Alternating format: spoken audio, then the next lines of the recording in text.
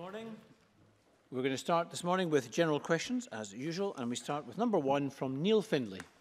To ask the Scottish Government what recent contact it has had with women affected by transvaginal mesh implants. Cabinet Secretary Jean Freeman.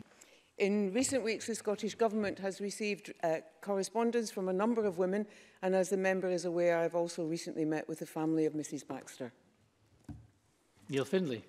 It's my understanding that neither the Cabinet Secretary nor the First Minister has met with any of the Scottish mesh survivors. Given this is the biggest healthcare scandal since thalidomide, and it's now affecting thousands of women, and now men too, will the Cabinet Secretary and the First Minister agree to meet with me and a delegation of Scottish mesh survivors? And given the start findings of Professor Britton's report, will the Cabinet Secretary now instruct a new and truly independent report into the use of mesh in Scotland? Cabinet Secretary. I'm grateful to Mr Findlay for that question. I am very content to accept his invitation to meet with Scottish mesh survivors. I cannot, of course, speak for the First Minister's diary.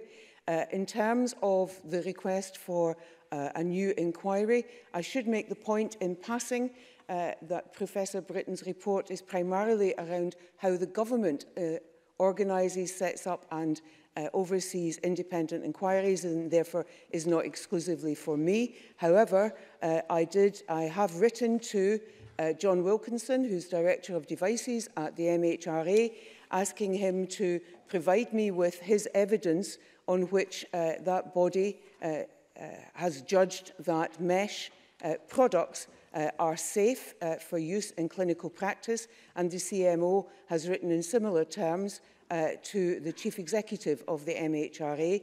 When we receive that response, then we will be able to take a decision on other matters concerning the use of mesh in clinical practice across Scotland.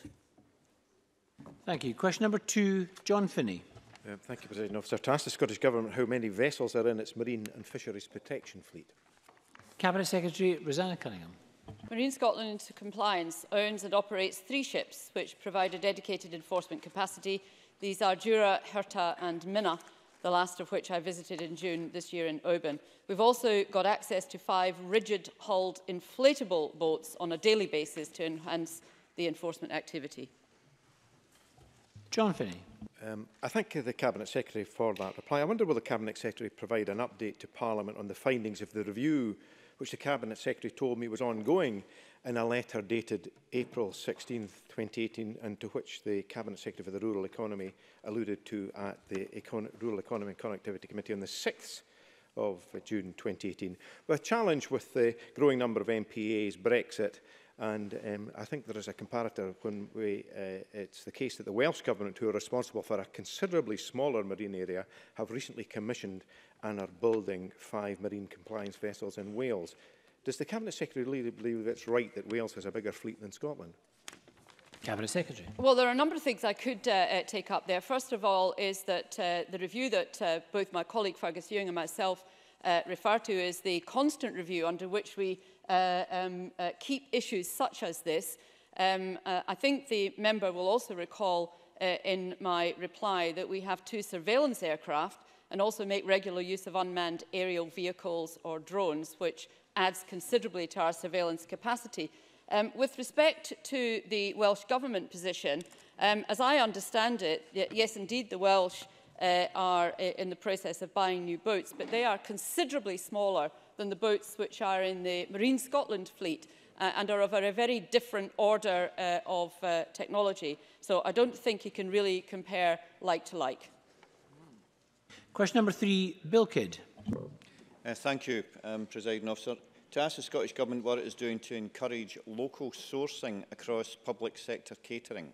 Cabinet Secretary Fergus Ewing. Presiding Officer, the Scottish Government is committed to encouraging and increasing local sourcing of food and drink across the public sector. Good progress has been made, and we know that around 48% of food and drink sourced in the public sector is Scottish, a 41% increase since 2007.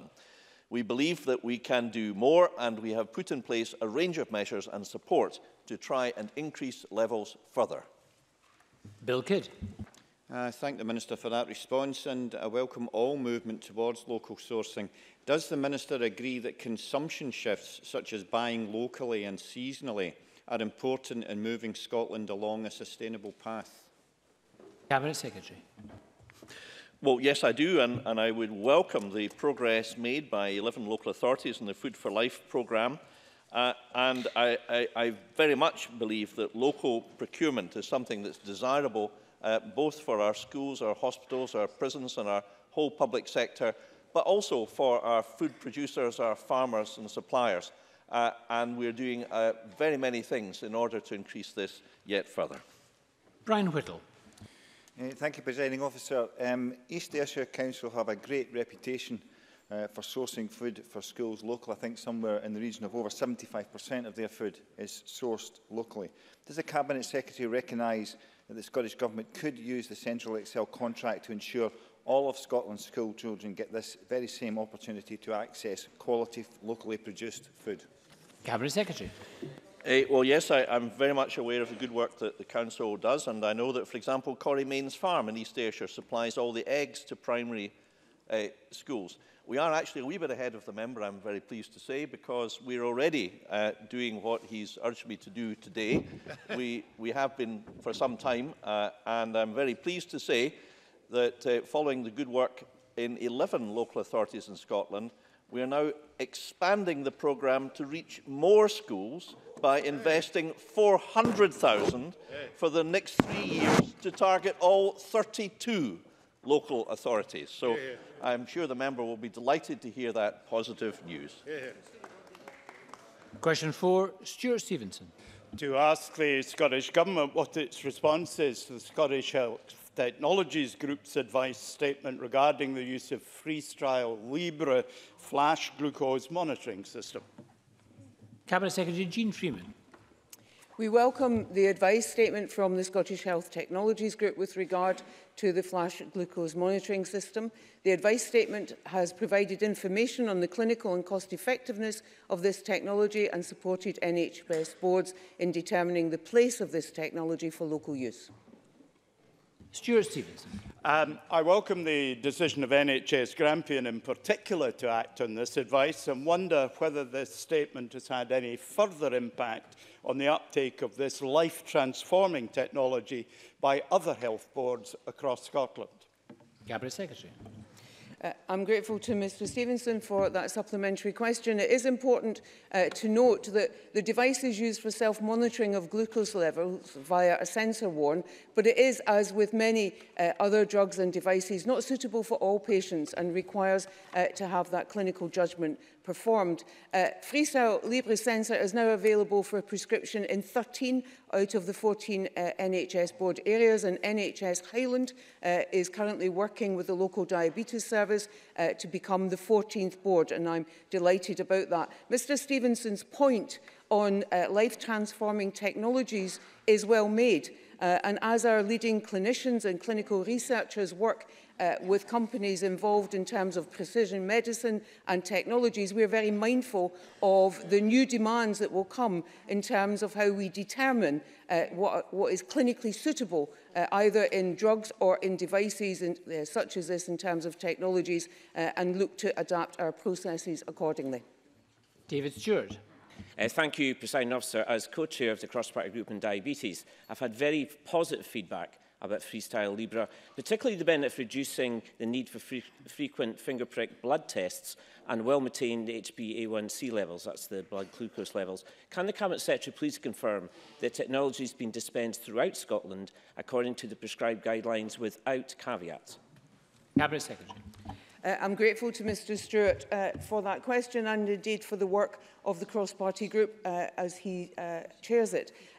My expectation is that the device will be prescribed according to the guidance. That is my absolute expectation from all the health boards concerned, so that is all of our territorial boards, and I would certainly want to know if that was not the case so that I could take action accordingly.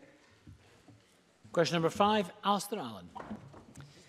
To ask the Scottish Government what progress has been made in securing work for the Arnish fabrication yard on the Isle of Lewis. Cabinet Secretary Derek Mackay.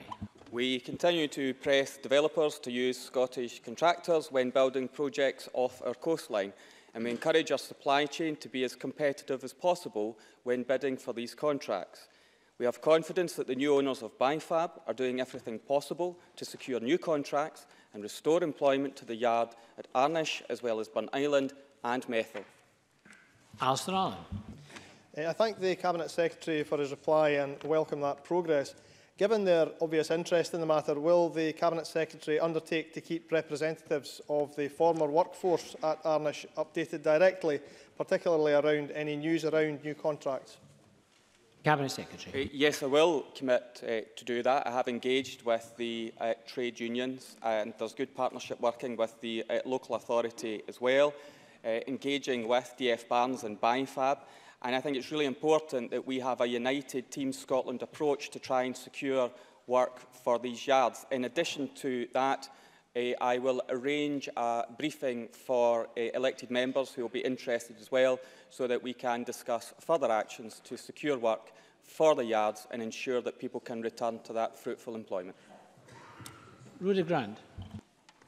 Can I ask the Cabinet Secretary if the equipment in the yard is being kept up to date and maintained, because it's owned by High, very expensive equipment and crucial to the yard's future? Cabinet Secretary. I don't have that detail to hand. I'm happy to supply further information to the member, but of course there has been substantial investment in terms of the technology. The important thing right now is to secure those contracts that work those benefits to the supply chain, and that's absolutely what I'm focused on in working with the new owners.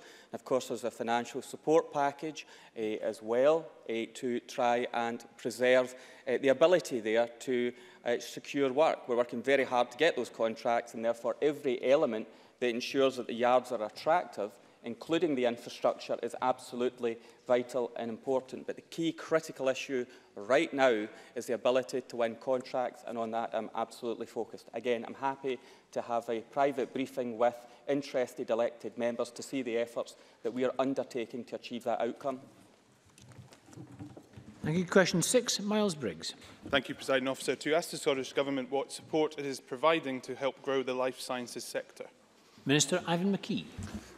Life science is a growth sector for the Scottish economy. We're increasing innovation in the sector through the procurement of public services, and the Chief Science Office is investing £3 million from 2018 to 19 to support collaborative working between the NHS, industry and academia. Another recent investment includes £15 million contribution to the New Medicines Manufacturing Innovation Centre, which will support the production of new medicines efficiently and safely.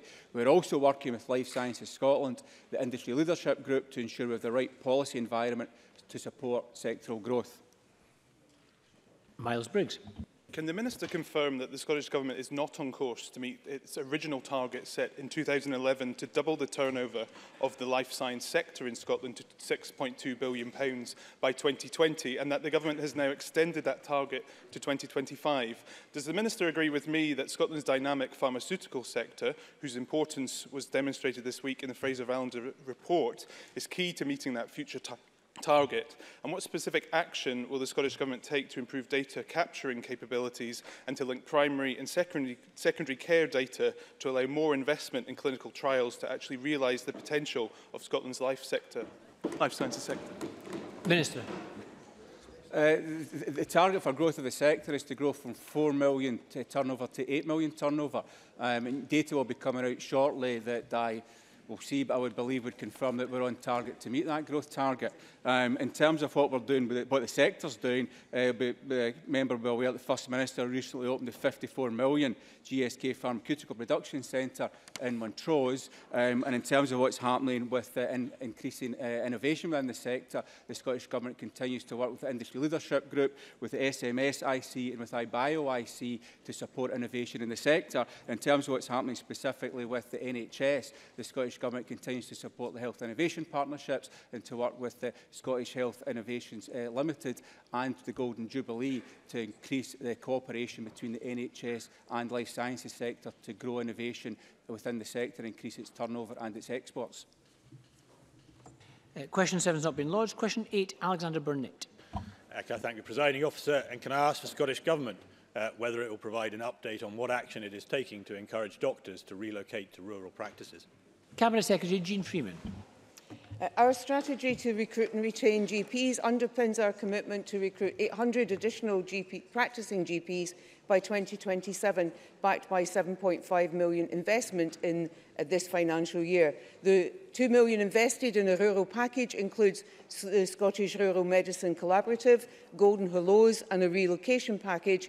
We've also committed an additional £30 million by 2021 to support all GPs with premises-related liabilities, reducing the risk to practices. And finally, I did launch our first graduate medicine programme, which will lead to an additional 330 medical graduates by 2028, primarily focused on remote and rural GP practices.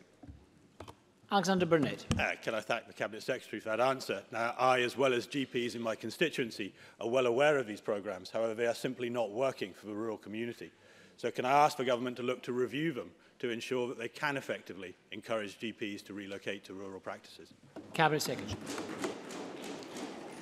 I'm grateful to Mr Burnett for that additional question. I would be very interested to see on what evidence he bases such a widespread and wide-ranging assertion. That is certainly not the experience that I have, or indeed the evidence of our Remote and Rural Working Group or the Rural Collaborative organisation, which of course are made up of GPs with experience in remote and rural areas. None of us said that this would be easy, and none of us said that it was without challenge, but I have yet to hear of any additional constructive suggestions from the member or any of the other opposition groups as to what we might do more of to add to the successful work of the actions that I've outlined.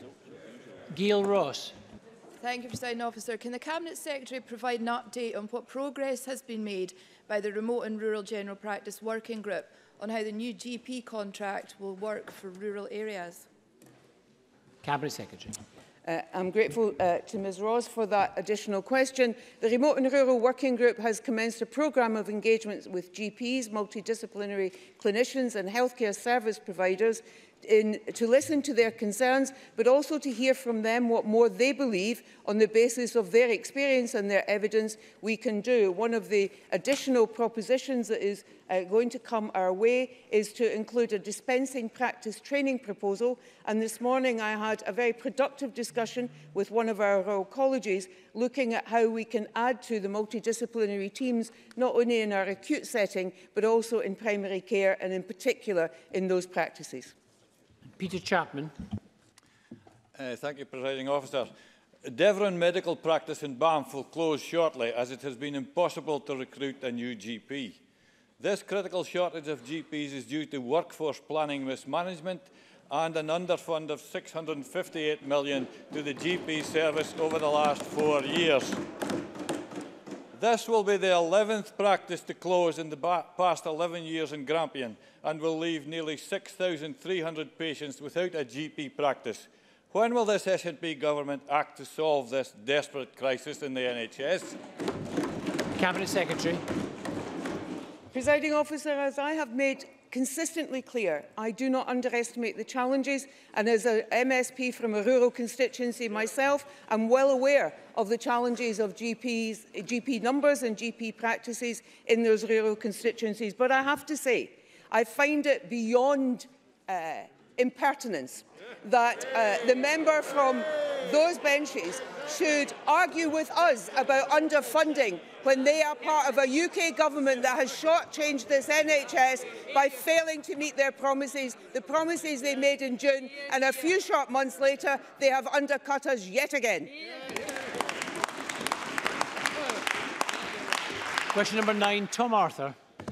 To ask the Scottish Government how it supports culture and tourism in Renfrewshire and East Renfrewshire. Cabinet Secretary Fiona Hislop. The Scottish Government continues to support cultural activities across Scotland with an increase of almost 10% culture funding this year, despite UK Government cuts. Creative Scotland is the lead public body supporting the arts and fund a range of cultural activity across Renfrewshire and East Renfrewshire. Through our funding of Visit Scotland, we continue to market the fantastic tourism assets there, and of course the Youth Music Initiative and the Cashback for Creativity also supports culture for young people in communities there. Tom Arthur. thank the Cabinet Secretary for that answer. My constituency of Renfrewshire South, of course, is home to Elderslie, the birthplace of Sir William Wallace. Two of my SNP local government colleagues, Councillor Andy Steele and Councillor Jacqueline Cameron, have recently secured support from the Council to explore ways in which Elderslie can capitalise upon this status. Would the Cabinet Secretary be willing to meet with myself, Councillor Steele and Councillor Cameron to discuss how the Scottish Government can support this project? Cabinet Secretary. I understand the Renfrewshire Visitor Plan 2018 to 2021 looks at marketing the region in lots of different ways, including promoting its rich historical past, not least the Wallace connections to Elderslie. I'm more than happy to find out more about what that tourism offer is and to meet with the member to discuss that further. Thank you very much.